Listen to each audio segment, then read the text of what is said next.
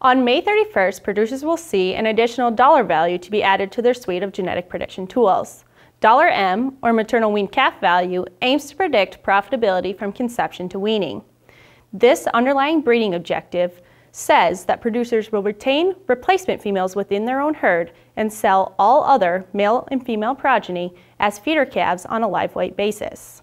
The $M model assumes commercial producers will replace 25% of their breeding females in the first generation and then continue to replace 20% of their breeding females in each subsequent generation after that.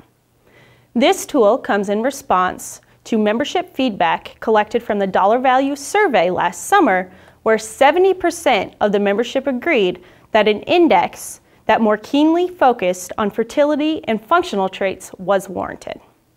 As a result, 9 different EPDs are directly influencing $M. They include calving yeast direct and maternal, weaning weight, milk, docility, heifer pregnancy, mature cow size, and the 2 new foot score EPDs, claw set and foot angle. A common question among Angus breeders is, how do you account for the fact that some of our traits are more well-defined with collected data than others? One of the ways that we do that is the fact that we fit them into the model, but because there's less spread in those EPDs or there's less records that are driving those EPDs, they're going to have less overall influence on the index until we get more records into the database. As producers send in more data points for things like heifer pregnancy, docility, or foot scores, basically the influence that those traits will have in the index will increase because we'll have more spread in those EPDs and producers will have the ability to select on more differences for those types of traits.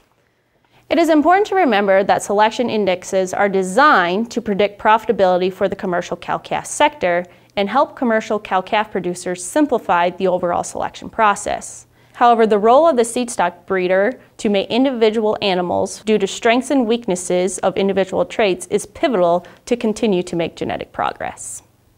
As we continue to move through these dollar value changes, producers are encouraged to visit angus.org/index for the most up-to-date information.